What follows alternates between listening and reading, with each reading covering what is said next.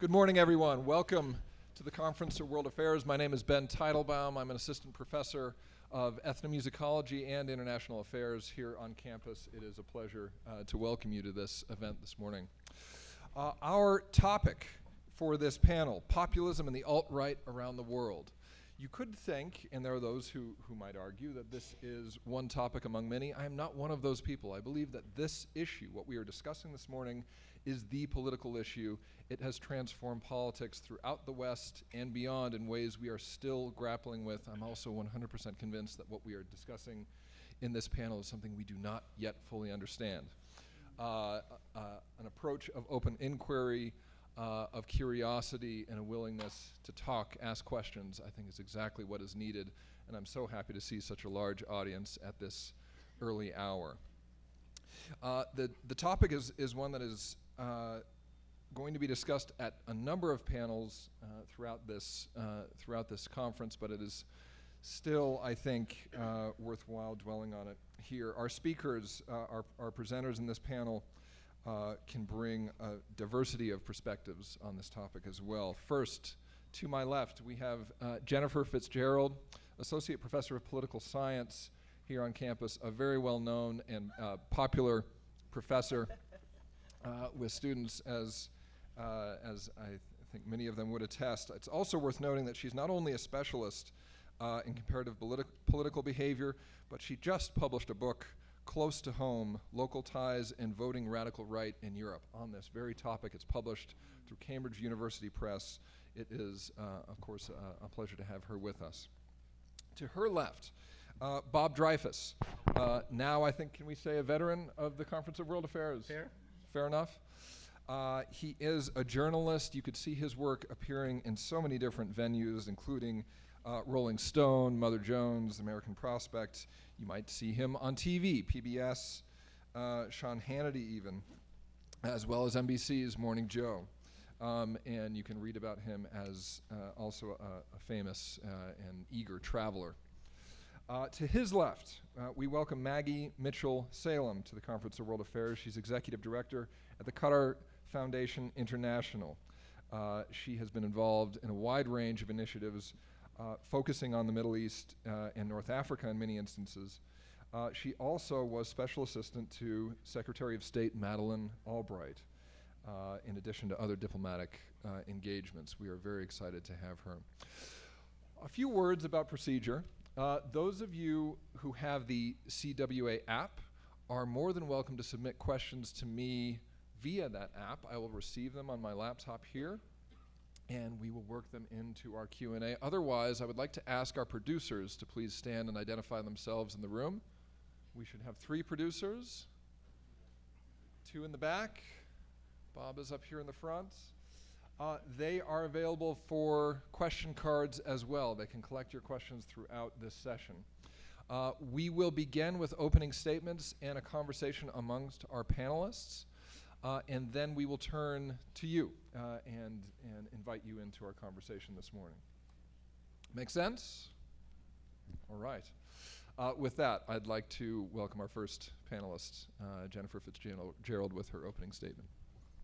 Good morning, everyone. Thanks for being here. Thank you for the nice introduction, and I'm so thrilled to be on such an illustrious panel. I hope you guys have fun today and learn a bunch. I'm sure we will as we sit up here. So I thought just in my opening statements, I'd give the audience a little sense of what kind of work I do that relates to this topic, and just give you a few nuggets of things that I've learned through my research over the last several years. I study political behavior, which just means regular people and the way they relate to politics, and I focus mostly on Europe. So European political behavior is really sort of my main area of focus, and that relates to political psychology, that relates to sort of the ways that people make their choices about political parties. So I come from a sort of broad angle, but I've been attracted to this topic for probably the same reasons you guys are here. It's just fascinating and important. As Ben said, it's probably the issue of our time.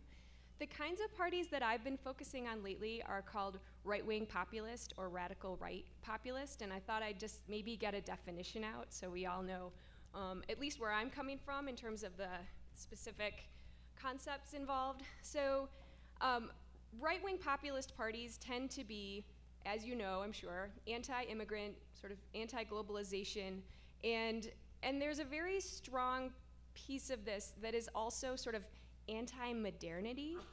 It's sort of a nostalgia kind of party that is very backward looking. And the reason I think that's important is because a lot of center-right parties, conventional right parties, also have some tougher rhetoric and policies on things like immigration or the European Union. And what really differentiates radical right parties is not so much extremism as much as this image of offering a past time, offering a past moment that may or may not be real, right? It could just be imagined and romanticized. But the idea is that there's something that we have moved away from in terms of our experience as societies that we should go back to. And going back is oftentimes put in some pretty gruesome terms, becoming less diverse, for instance. And there's sort of an anti-multicultural component to this. So those are the kinds of parties that I tend to study, and in particular, I study their voters. So a few little things that I've found over the years that I think are interesting that might be fun to talk about today. As Ben mentioned, I wrote a book on this. I went to rural France and hung out in wine country. It was horrible. Really, I should have gotten hazard pay. And I tried to figure out something that was really interesting to me, which was there are areas of France that are just rural and beautiful and verdant and just absolutely, like, it's the place you want to be. When you close your eyes, it's a place I just want to imagine I am a lot of the time.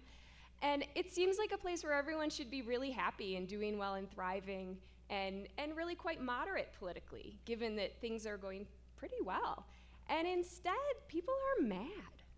People are ticked off, and they're voting for some really quite radical policy prescriptions, some pretty radical parties like the National Front. I'm sure you know about this one. And so I went there to try to figure out what was going on. And the short answer, the long answer is a book. The short answer, it has to do with status and the way that people feel about themselves and the way that they derive self-esteem from the groups that they belong to. And it was a very powerful experience. It was a really interesting sort of set of messages I got from just talking with people, not necessarily supporters of the radical right so much as just talking to people there to find out what life was like. I learned a great deal, and then I destroyed it all with statistics and beat the reader over the head with tables. But at the heart of it, there's a really sort of human story here that I think should be told. So that's something that I'd be happy to talk about further.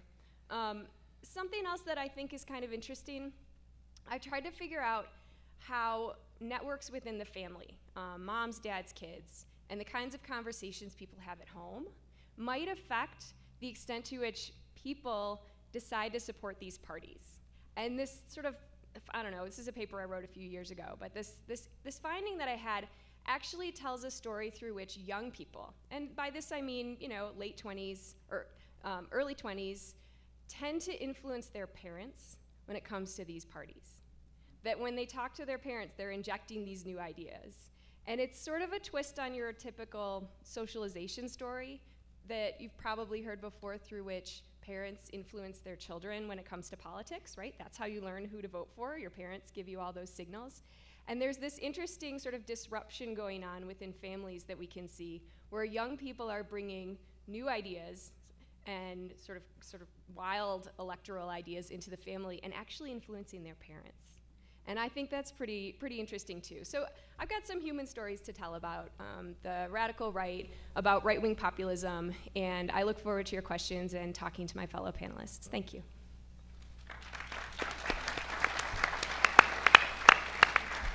Bob? Good morning, everybody. It's great to see everybody out so bright and cheerful to talk about a panel about neo-Nazis. So we'll spoil your day right away, and you can go home and drink or something. I don't know. So he mentioned that I was on the Sean Hannity show. I have to say, by the way, I mean, he used to call me up and have me on as a punching bag, right? Although I'm very good at like ducking and stuff. But I have to tell you about the time I tried to kill Sean Hannity, which I have to make a confession about. So he had me on to talk. This was during one of the Israeli invasions, so many to count, of Lebanon, there had been like a border incident. I think 2 Israelis had been kidnapped or killed or something near the Lebanon border. So the Israelis decided in their understated way to invade the whole country and bomb Beirut and occupy the airport and do all these things, kill thousands of people in Lebanon over this incident. So I went on the Sean Hannity show to talk about it, and I mentioned that this was an overreaction by the Israelis. And Hannity went, overreaction, overreaction. If I hear that word one more time, I'm gonna kill myself.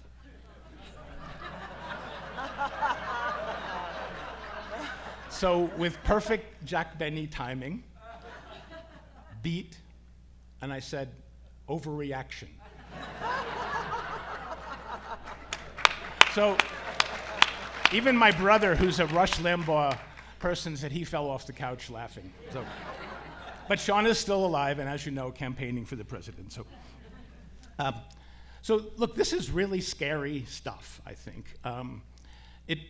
When Trump was campaigning, me and many, many other people started thinking, like, are we like in the 1930s again? Like could this really be happening, right? And I wanted to start out by 2 quotes to start with, and I'll get to the part about populism in a second. But so back in 2016, does anybody remember when Trump said about Hillary Clinton? I'm going to read you the quote. I looked it up this morning to make sure I got it exactly right.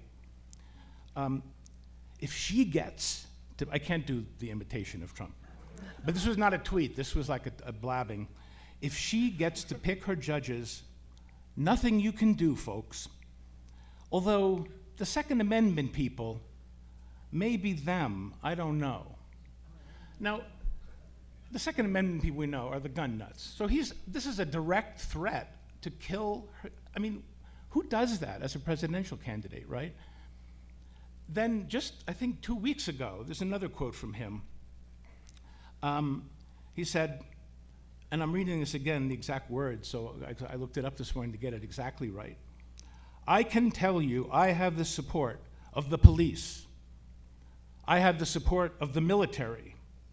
I have the support of bikers for Trump. But they don't play it tough until they go too far. And then it would be very bad, very bad.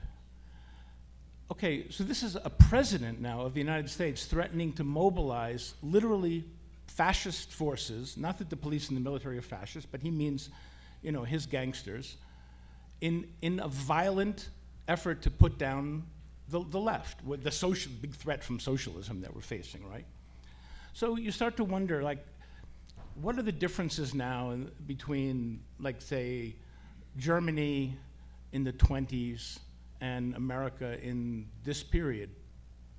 And I read a book about this, I'm sure some of you have done, and there's a whole bunch of parallels, but one of the things that Trump didn't have, that Hitler had in the late 20s, was the SA. I can't pronounce it in German, but everybody knows what that, the Sturm, whatever, okay. He had the fascist thugs who were a violent armed street mob that attacked communists and labor rallies and all the things that they were against, right? And beat them up and really helped bring Hitler to power by eliminating, crushing the opposition. So Trump doesn't have that. But I wrote a piece about 3 years ago wondering, well, what if Trump did that? What if he called, during his campaign next year, what if he called a rally in Denver or Dallas or one of these states that kind of loves them their guns, and said, this is an open carry state, come to my rally and bring your guns. And then suddenly he's talking to an arena full of armed people. That's not impossible. There would be the Times and the Post would quack about it very loudly, but who would do anything about it? It's to be told. And I used to live in Alexandria, Virginia. Virginia is the Confederacy, but this was like the People's Republic of Alexandria. It's like a little liberal enclave up there. We still had Robert E. Lee Highway up and so forth. And there was a rally in a park about a mile from my house back then. This was about 8 years ago, where people actually came armed with their you know, semi-automatic weapons and stuff, and a couple hundred people came and rallied in public in this park, and you know, it was semi-scary. Some of these people are nuts, but anyway, it actually happened. There is an armed movement, and I started thinking, I could just see Trump creating his Second Amendment movie, you know, hats, and it would be the SA, right? Second Amendment. So, I don't know, this stuff is pretty scary stuff, I think. I've done a lot of reporting in my lifetime about the NRA. I've been to their conventions.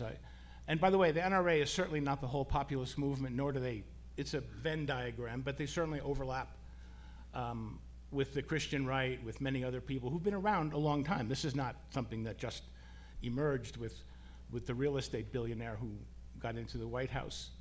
It's been around a long time.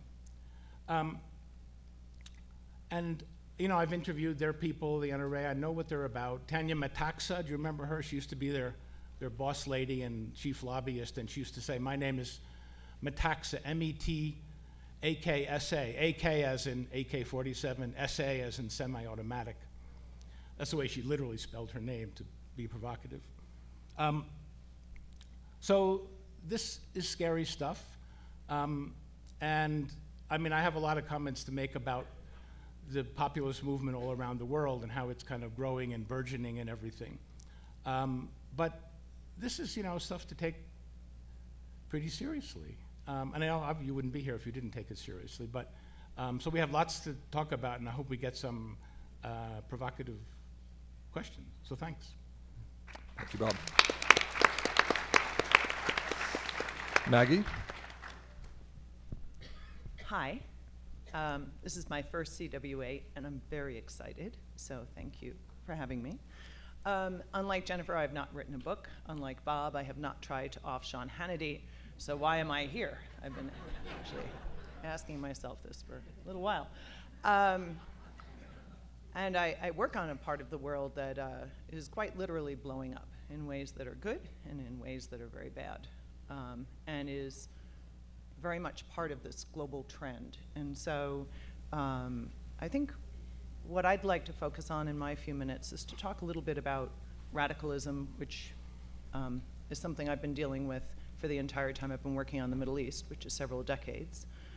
And want to just note that what Jennifer talks about in terms of this nostalgia for the past is very much part of radical movements in the Middle East. You saw it with ISIS, you saw it with the sort of extremist Wahhabism that is popular in some parts of the Middle East.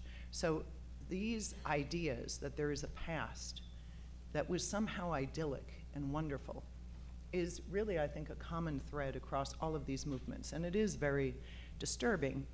And I think I won't focus on what's disturbing. We know that. I think many of us in this room, we might have different political orientations, but I don't think that there are people here who want people to be radicalized in any direction, that there should be a productive way forward. And to me, what does that look like? I resist titles like preventing violent extremism and countering violent extremism. Why are we preventing and countering?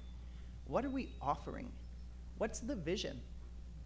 What is the vision for a young person without a job in France, in Algeria, in South Africa, in China? What is our vision for this? What is our vision of this next industrial revolution that's coming, that is displacing coal miners all over the world? We don't have a vision, and we're always, I feel like, whack-a-mole. Something pops up, we're hitting it. Pops up, we're hitting it. And we spend so much energy doing this that there isn't perhaps time to offer a counter-narrative. And I can't say that I've got a really compelling one. I can say that I have a key element, and it's to talk and include young people. And I must compliment CWA for the fact that you actually build a conference that integrates young people from the start. Because without doing more of this, without them being a full partner at the table, then what you'll see is them being a partner at home to just the sort of trends that Jennifer's identified, where 20-year-olds are coming home radicalized, and they're potentially radicalizing families. We need to do more of what you do here, which is really offer an authentic voice for young people to be heard. What is the key strategy for the Marine Corps or any radical movement in recruiting young people? And by the way, I'm not comparing the Marine Corps to radical movements. The idea is the same. You want to take a 17 or 18-year-old and give them a purpose. Make them feel important, because it may be the one time that they do. Whether that importance is bringing home a salary, being part of a bigger movement, being part of a campaign to do good, whether real or perceived. And the more that we can build programs that are youth-led, youth-inspired, and we actually listen to them, all of us with graying hair, it's actually more gray than blonde, then that is real. It is not a panacea. It is better than countering and preventing. Stop whack-a-mole.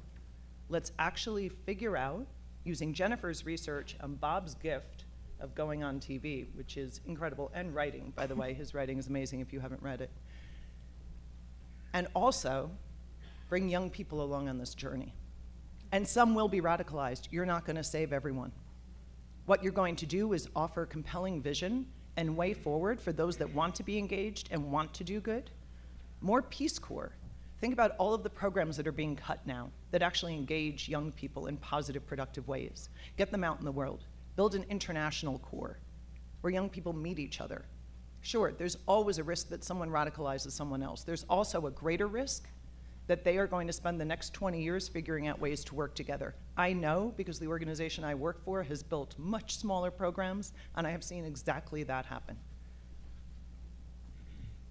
And I'm going to stop there. Thank you. Thank you, Maggie.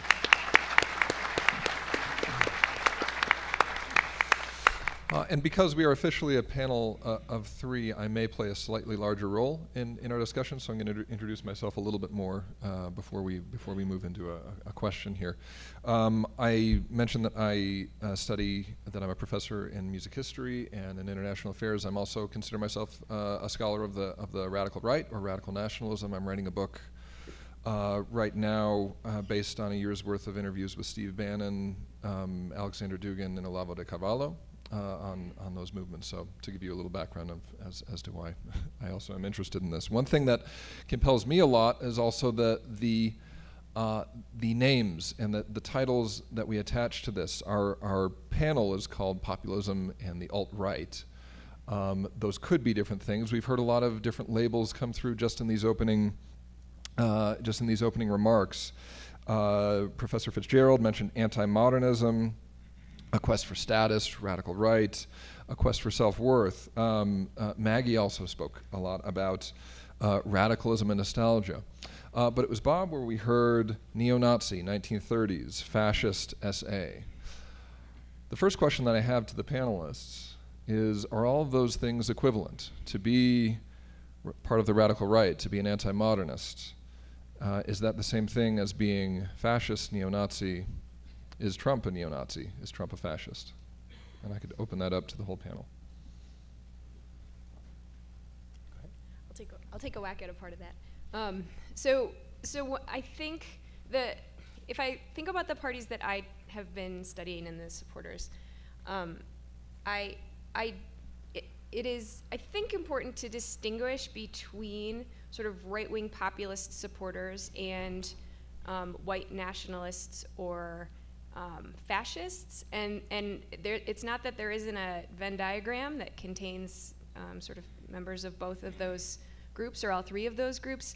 The main difference, as I see it, is that the radical right populist parties are, for the most part, okay with the basic tenets of democracy. They're not going for overall regime change so much as they are targeting very specific dimensions of liberal democracy, like multiculturalism, like diversity, like some of the economic liberalism that we see. And so I think there are variations of extremism, and there are different deviations here. Sometimes we lump them all together because they do tend to sound alike.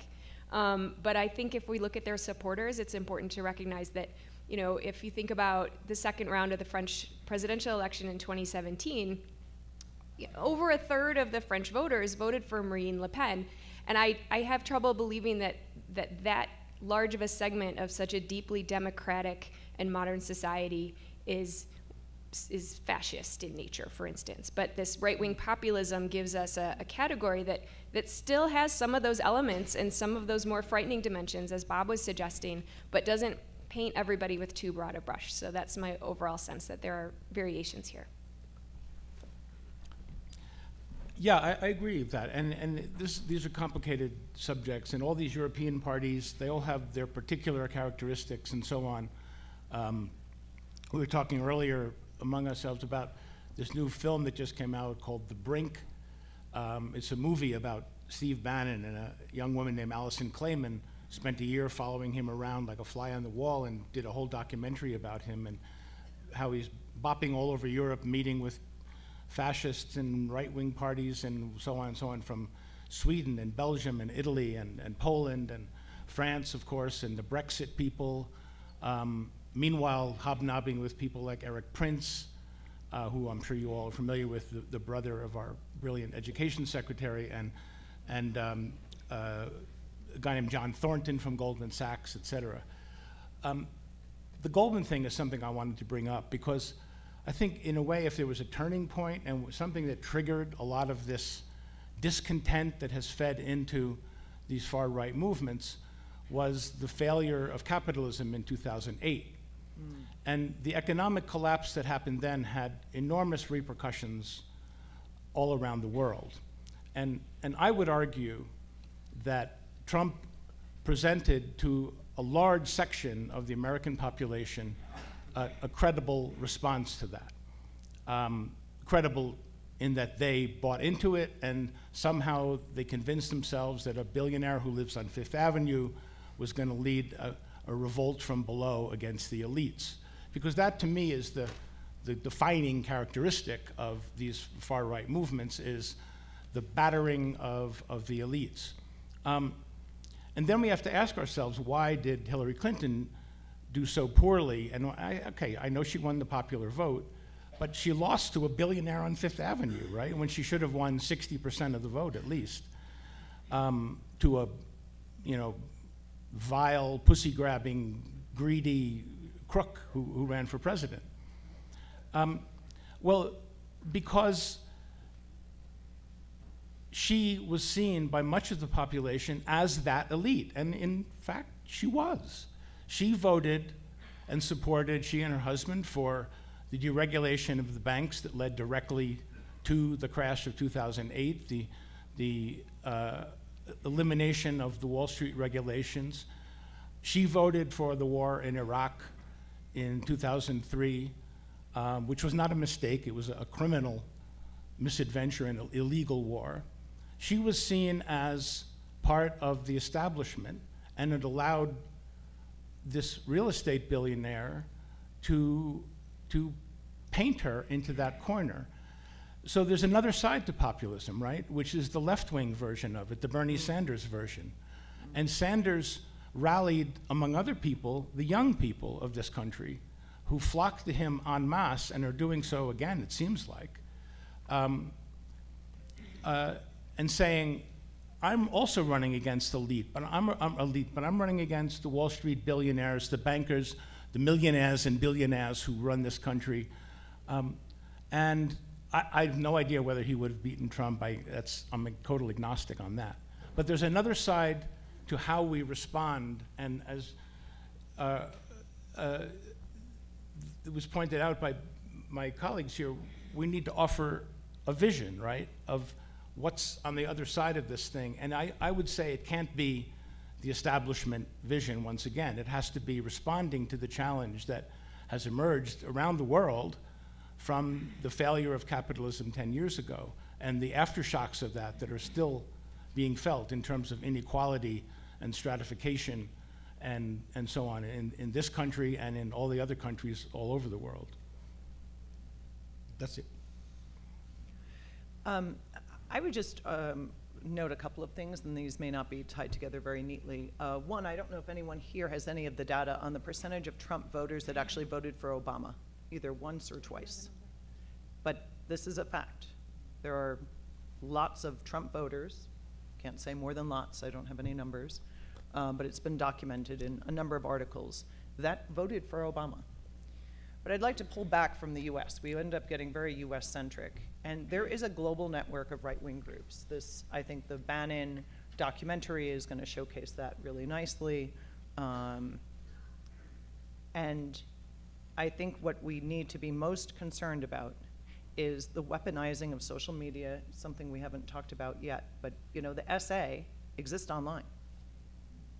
If you see what happens to people who express different views than any and are well known publicly, and you look at the bots and trolls and other attacks by vocal alt-right populist types, I'm now speaking of populism on the right, it's quite incredible. It's ferocious. It is the language used, and I've seen this in Arabic, I've seen it in English, I'm sure it exists in French, is disgusting. You would recoil reading it, and it comes in wave after wave after wave. It's happening. This war is on, and if you're not seeing it on social media, then you are missing what is happening, and it is quite incredible. And the social media companies have been, as you've been seeing in the news, very slow to react, very slow to respond, and very tentative, and they're getting swept away. And it is dangerous. It further radicalizes young people, and the algorithms, as we all know now, are only leading us more down the path that we've already started down. And so something we haven't touched on yet, and perhaps the audience will have questions about it, and I think the two of you are probably going to have more research behind what's happening there. But I know that this is a trend, and it is global, and it is coordinated.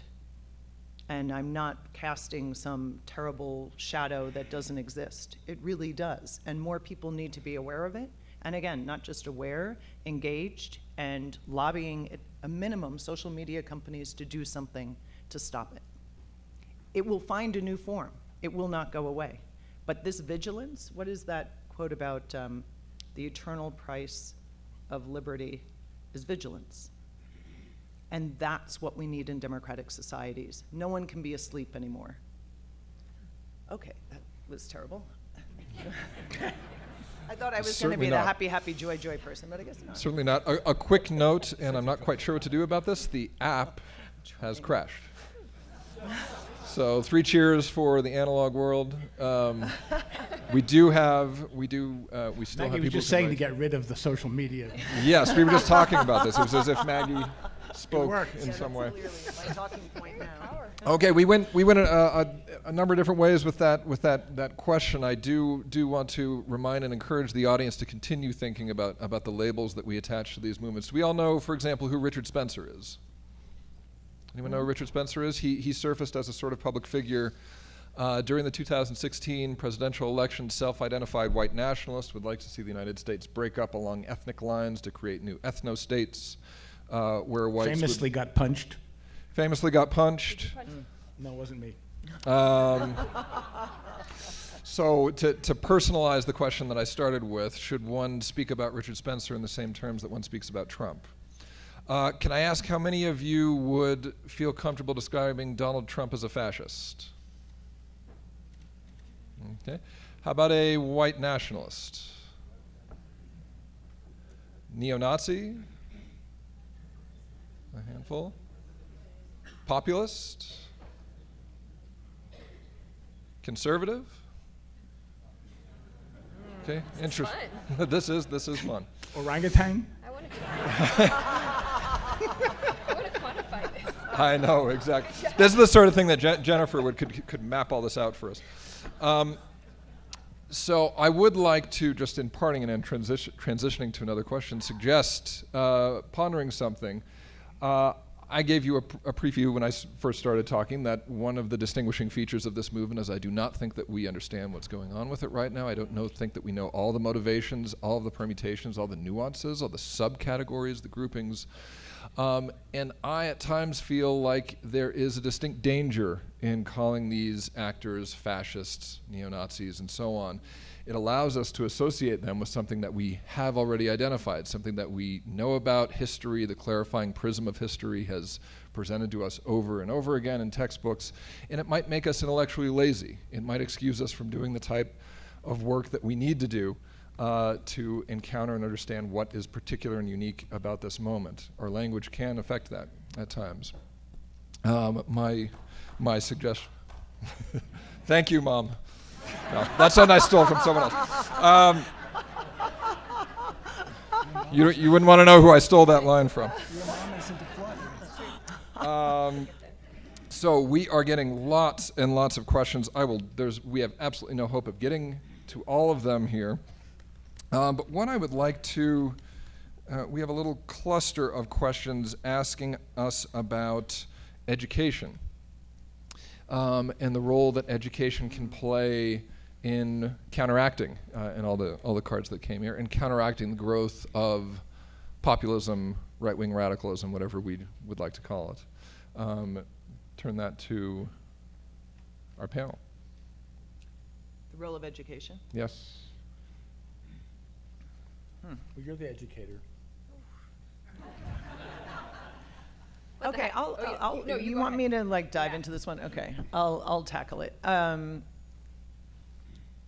So again, back to my earlier premise when I spoke, I think the power of young people, and that obviously means you engage them in the education process. It starts early, and it starts by building an education system. We all know that our education system is maybe lagging behind the 21st century, not quite there.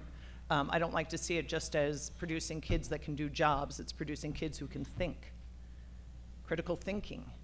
Why don't we produce a generation of those? Who knows if AI is going to take over the world and we're all going to be sitting picking daisies? Wouldn't it be great if we could have wonderful conversations and if we could advance thought and do fantastic things that we were given this thing up there to do?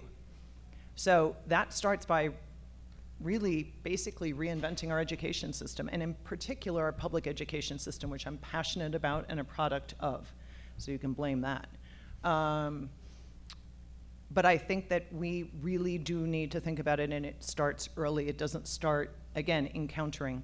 It starts in setting up ideas. And we're going to battle on every school board across the country alternate views, because I totally agree with the idea that we don't call people neo-Nazis. We don't label them with labels of the past. One, for those that actually are, it makes them feel really good. Two, we are in this time we are in. And the forces may look like forces that have existed for thousands of years. That the other is somehow bad or negative or there to get you. That is an idea as old as time, but its modern vestiges and what we do about it is now. It's here and now. And there are people that are just afraid. How about making people feel less afraid? And how about starting with kids in kindergarten? Help them be less afraid by showing them that there is a world around them that they are going to be part of, like it or not. They are part of that. And on school boards, we're going to need to engage parents who we disagree with. And we're going to need to maybe start building that dialogue and that space for disagreement there. Because this fight actually starts there. And it's being brought by a number of groups across the country and being fought by other groups. But I also think that we, as the adults in the room, need to, if we're going to exemplify behaviors that we want to see our kids take on, then we need to find out how to have respectful conversation across these differences. And ideally, pushing it down into K-12. I was, can I go? Yep. In the fall, I was invited to a conference in Sweden that brought together educators from the Nordic countries on this very theme of this question, which was how can educators, how can teachers, how can educational systems be responsive to radicalization, and in particular, far-right radicalization. The Sweden Democrats, Ben knows more than I do about the party, but the Sweden Democrats have really grown quite quickly as a far-right party in Sweden, and we, for many years, thought Sweden was immune to some of these strains in society, and so they had a very self-reflective 3-day conference, and it was fascinating. They had people there who were involved with working with radicalized youth, far-right youth, skinhead youth, et cetera. And one of the big messages came from this conference, and this was more their conclusions than anything that I brought up, really was about listening and giving voice and not shutting down young people when they experiment with certain kinds of ideas that may seem gruesome, that may seem terrifying, but instead trying to dialogue with them. So again, this is a very Nordic kind of reaction and a very understanding one. It was a very sort of sensitive conference without a lot of judgment when it came to young people and how they were becoming more extreme in certain environments. And then the other thing that some research that I did that I presented there that might be relevant to this conversation is that one of the things we found for looking at young people who vote Sweden Democrats in Sweden tends to be that they feel alienated from political establishment. They think leaders don't listen to people like them. That's a really common thread that we find in survey analysis. But also oftentimes they feel their parents don't listen to them at home. So this isn't, and these aren't questions where you say, why do you vote Sweden Democrat? It doesn't work that way because people oftentimes don't even realize why. And so you just ask a bunch of survey questions and you look to see which ones work together. Where are we seeing patterns? And it tends to be the case that the young people who say that at home they're not a part of family decisions, their parents don't let them finish their thoughts, they're not invited when there's a choice to be made to participate in that choice. It's called household democracy. Where that is scarce for young people, they tend to be more attracted to these movements. So I think it's just a comment here to Maggie's point on radicalization and how a certain way of approaching young people may be a solution going forward. Should we go on? We'll go on. Related to that, we have a couple of questions coming to us, presumably from parents about their children. And one of them reports having a son who has become quite excited about the alt-right cyberspace imprint and asks about what steps could be taken to deprogram the son in quotes. Another question, and this was directed at you, Jennifer, was wanting to confirm that indeed young people are pushing their parents to the right. And a follow-up question of that is what we're seeing among the youth today just an example of a generational turnover, of an oscillation of generational thought, something akin to what we would have seen in the 1960s? Anyone care to jump in? Yeah, I don't know about this question about the youth, but to me they're the future and they're pretty good.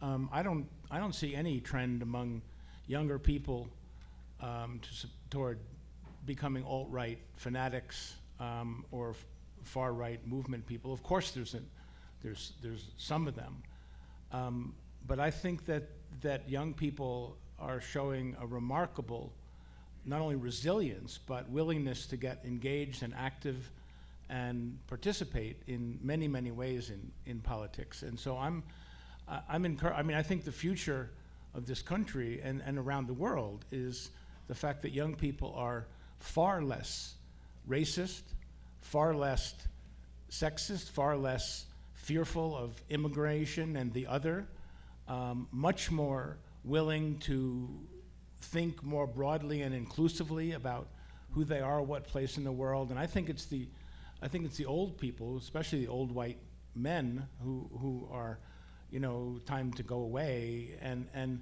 so I disagree 100% or 1,000% with this notion that somehow young people are bringing the country to the right. I think it's the exact precise opposite. That's my own experience, and I think polls show that, by the way. On the other hand, I would say that it's true that the elites are not representing us well. They have not for the last 2 generations or more represented us well. this country is really messed up, and that's true all around the world. This is a phenomenon that goes way beyond Europe. In Japan, you have a far-right prime minister and party that's a right nationalist party that wants to reassert Japan's place in the world. In India, you have a Hindu nationalist movement that's quite fanatical and has been involved in genocidal attacks against Muslims. In Turkey, you have a prime minister who is a Muslim fundamentalist authoritarian leader who wants to restore Turkish greatness into Central Asia and possibly take over parts of Iraq and Syria. I mean, you could go down the list of people that are like following this pattern all around the world. And again, I would argue that this is not something, you can't explain a worldwide phenomenon by, localistically defined terms. This is something that's happening globally, but I think there's a pretty solid global movement against it as well. So I'm not completely pessimistic about all this stuff. I think there's a fight back that's happening. I think the young people are in the forefront of it. I think in the United States, women and minority voters are the coalition that elected Obama. And by the way, the percentage, someone asked about the percentage who voted from, this is a really super complicated question. The people who voted for Obama did not mostly vote for Trump, according to the data. They stayed home in 2016. And the people who voted for Trump are the people who stayed home, mostly white people, who came out in places like Wisconsin and Pennsylvania and voted for Trump, who did not vote in 2016, possibly because they didn't like voting for an African American. So there was, of course, there were some counties, many, I think a couple of hundred counties, that voted for Obama in 2016, and then for Trump, 12, and then for Trump in 2016. Those counties flipped, hundreds of them, but the individuals within those counties were a whole different set of population, right? So I'm going to close on this. There was a poll done of non-registered voters in 2012. You should look it up. There's many other such polls. You know, when they call up and they do a poll, they say, are you registered to vote? If you say no, they hang up. So this guy said, okay, if you're registered, I don't want to talk to you. They did a poll of the people who are not registered to vote, and they were for Obama over Romney by a factor of something like 70 to 25.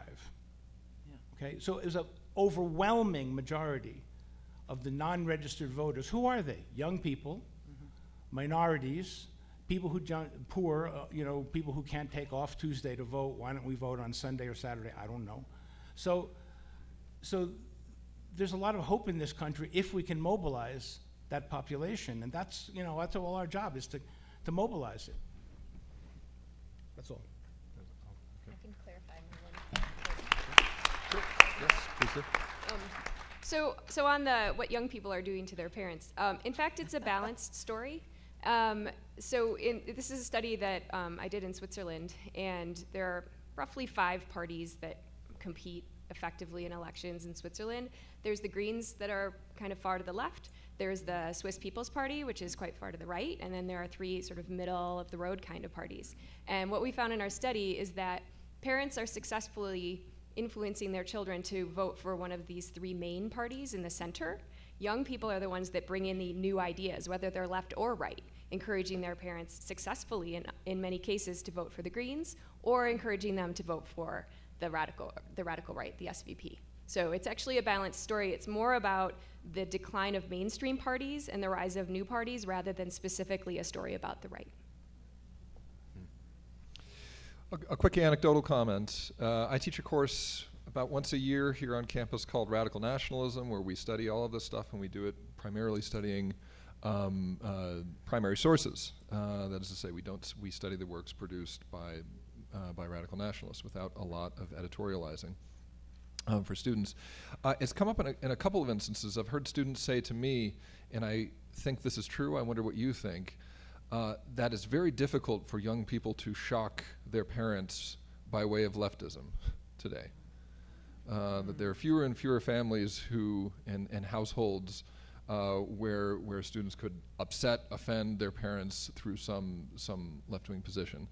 The opposite is certainly not true when it comes to the right. And I've never spent a lot of time as a scholar on it, but the ability to shock, the ability also to control and impact your world by way of shock value. That seems quite important to me, to the youth experience. It was to my experience, unfortunately to my parents. But there's something going on there. Yes, Bob's comments are true. I don't think that we want to overlook that one of the main counter reactions to populism is coming from a new, diverse, mobilized youth. But in the same instance, some of the cultural vibrancy, some of the cultural force that we see online with the alt-right in particular, which in my estimation is not an ideological movement, it's a methodological movement. The alt-right comes into existence thanks to the internet. It does not have many new ideas within, if you view it from within the extreme right. The power of that, it comes from shock. It is the dissident force right now in the world, and might be worth thinking about a bit in those terms.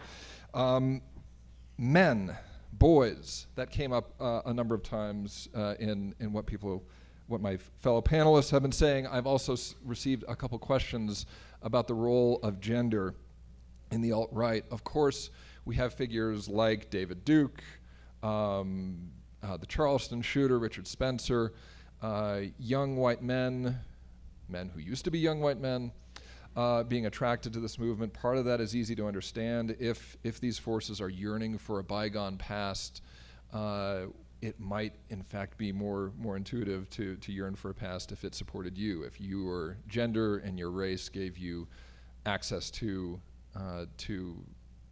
power. So it's not surprising that we would see that, but I wonder if we can add to that, if we can nuance the role of gender in this. We have not only these extreme figures, but we also have Jordan Peterson. Anyone know who Jordan Peterson is?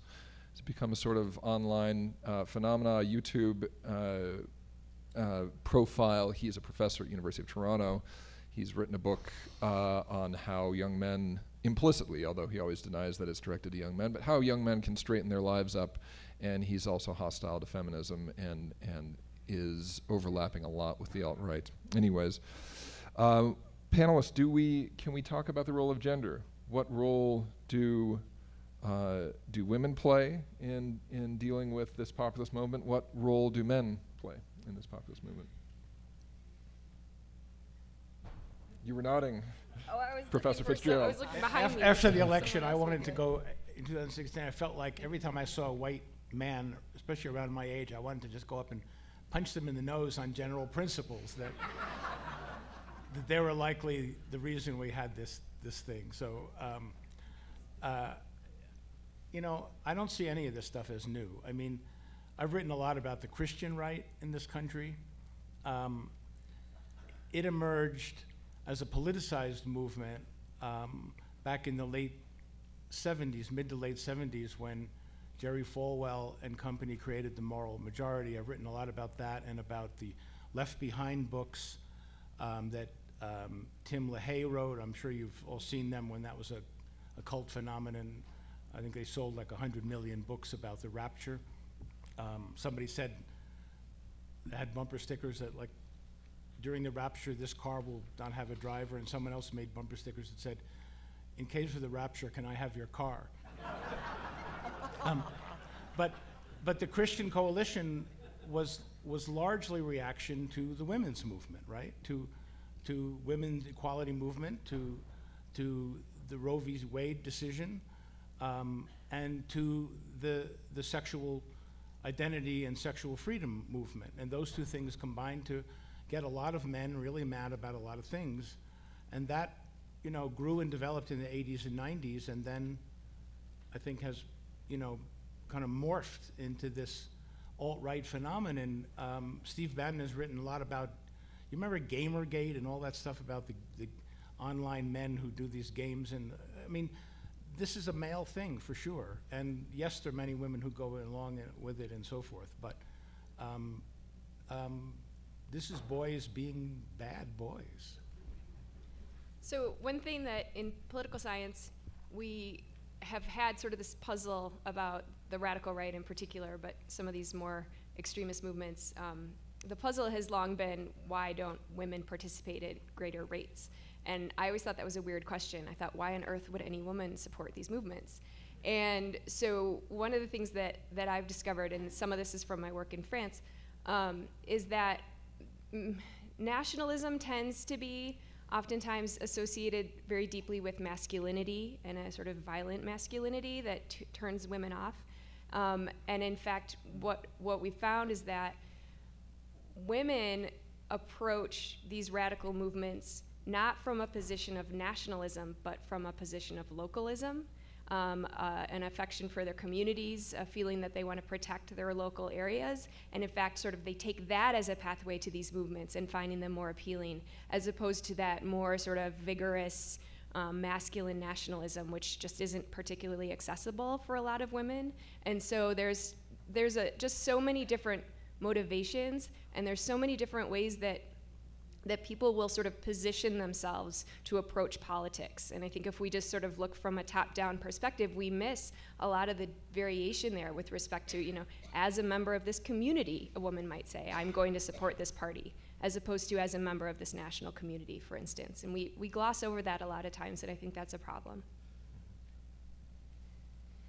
I don't know, I've been thinking about the ISIS brides, right? The mothers and children that are in camps across Iraq and Syria right now, and the ongoing discussion of whether to bring them back, whether to strip them of their foreign nationality if they have it.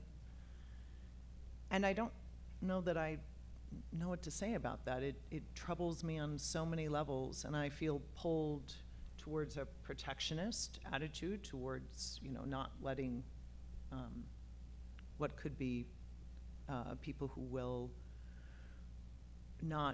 help radicalize others into the country. And I also look at those kids and say, are we really writing them off? I don't know that I have an answer. I know that there are women who support these movements for those reasons and for other reasons, and it's hard for me to identify with them, but I go back to what I would tell the parent that wrote that question, which must have been very painful, about a son or daughter being pulled to the alt-right. Talk to them. We can't do anything unless we talk to each other. Like, actually talk to each other, ask questions. People who are radicalized often get information that actually isn't true. And instead of saying, well, that's not true, show them something. Have the ability to have that conversation and offer another viewpoint.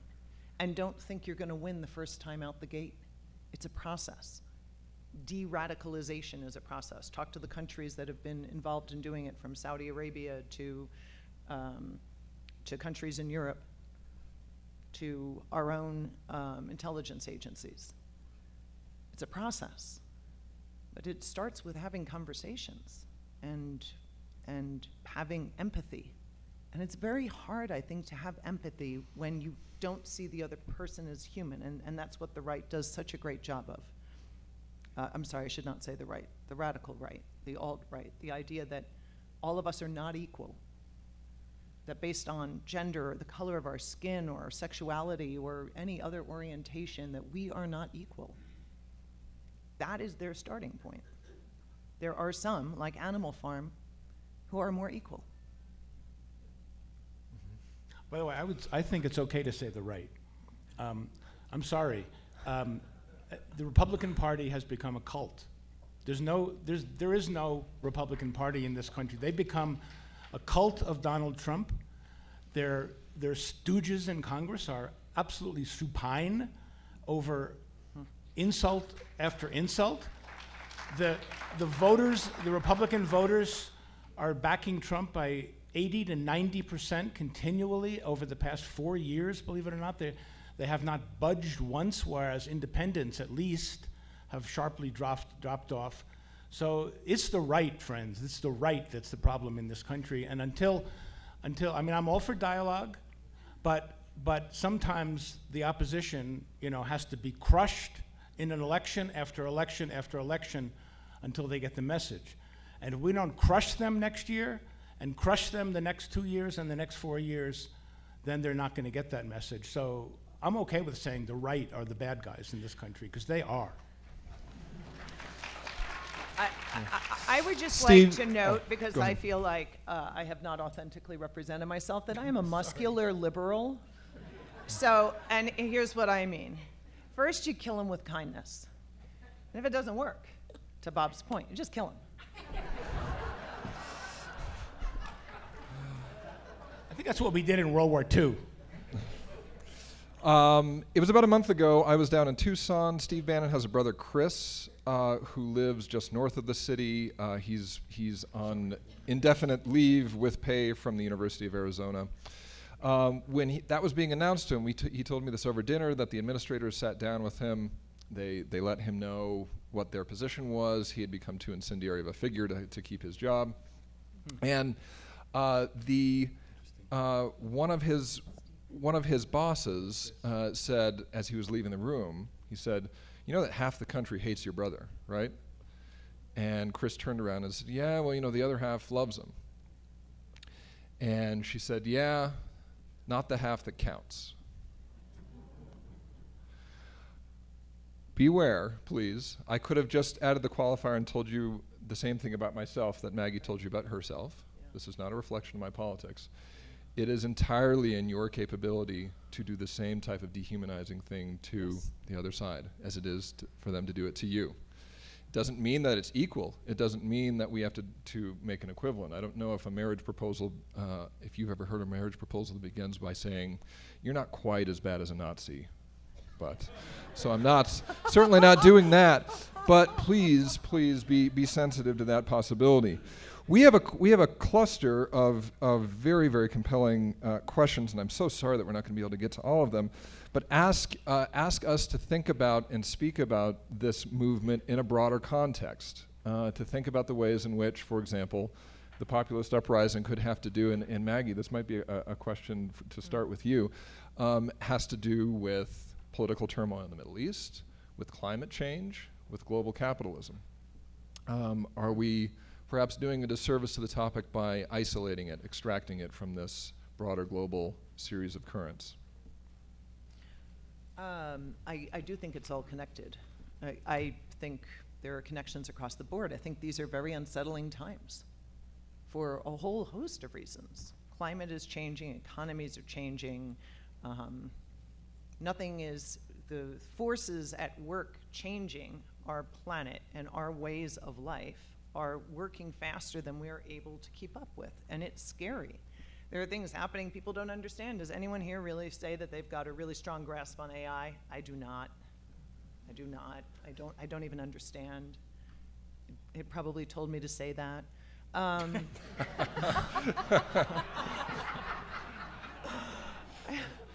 don't know.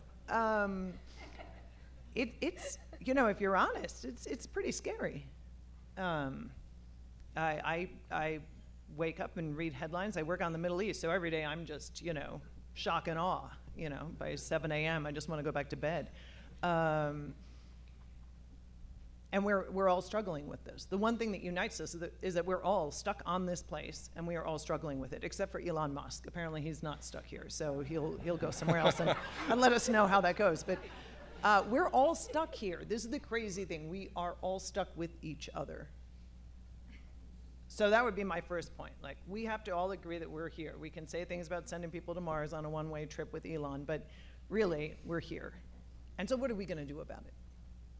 And we have to recognize these things are happening. Okay, you don't want to say it's climate change, don't say it's climate change. Things are happening. We're having more floods and more fires in places that there weren't floods and fires before. Things that happened every 100 years and were called an every 100-year event happen every 10, maybe now 5. I don't care what we label things. We have to figure out a way to work together to solve challenges that we identify as challenges, whatever we call them. And maybe we figure out ways to work on things that we can agree on and set the other side stuff aside. This is what used to happen in that institution called Congress. We used to try to figure out how to come together on the stuff we could agree on. Now we figure out how to get on C-SPAN and make sure that we're trending. Those things don't always lead to moderation and problem solving. And are we rewarding moderation? Are we, again, I put us in the actor's chair. Like, what are we, each of us, doing to reward moderation? to say, you know, it may not be sexy, but let's figure out a way forward. And I may have to give a little, and they're going to have to give a little. And there are people on either extreme, I love this point, that will not give. And it may feel good. I know I feel good on the left, you know, love to hit that button and reflexively feel like, oh wow, Sanders or anyone else who's saying something that seems like really strong against the other side, that's great, and I think it is. But we have to get things done. And I think, don't we miss those days when you heard about some big bill happening that, okay, we felt good about maybe 60% of it. 60% is good. It's called compromise. It's called democracy. We don't all get our way. Trump wants his way. You see what that looks like. That's, I think, not us. I think we're all resisting that. I think even people who may like him feel at times he goes too far. You know, the interviews with Trump voters that I listen to is not that everyone is just over the moon. They have some issues. You know, maybe he could stop the tweeting, or maybe he could be a little less this or a little less that. There's hope. I think we have time for one more response. Anyone care to either deal with that question of this movement within a broader system, or make a part? Yes, go for it, please. So one of the big issues that we haven't talked about much today is immigration, and that seems to be one of the, or migration more broadly, it seems to be one of the trends that people find scary or intimidating, and it oftentimes fuels some of these more radical movements. And one thing I want to point out is that it's experienced, if we just think about it as this monolithic trend, I think we miss a lot of the nuance with respect to how people experience something like migration. And so I would give you an example from France. In some of the more industrialized urban areas, immigration is the story you hear when it comes to how people experience it is as sort of natives, you know, people who lived there before. It's a familiar story that people perceive that immigrants are taking their jobs, or that they're, you know, changing their way of life, and that this is a threat to the way they think life should be lived. And in these rural communities in France, you know, I would ask about immigration, and they'd say, well, there's a couple Moroccan families, they're fine, and some Brits have moved down here and retired. They keep to themselves, no big deal. But these Parisians, they move in here, and they want the church bells to not ring so early on Sunday, and could they please, you know, run Wi-Fi up the church steeple? And so I think that we do focus a lot on some of these bigger trends, and it's important, but at the same time, the way that is lived, the lived experience of things like that, oftentimes takes so many different dimensions and different characteristics that, again, I'm more of a grassroots kind of researcher, but I would urge you to think not just about what those broader trends are, but how they get experienced in different communities. Thank you. The final word from Professor Fitzgerald. This conversation, these topics are not going away, not during the rest of this conference and not after this conference. I thank you so much for your attentiveness, for your wonderful questions. Sorry we couldn't get to them all. Most of our panelists will be here. Dr. Fitzgerald has to run to a thesis defense. But please, a round of applause for these wonderful panelists, everyone.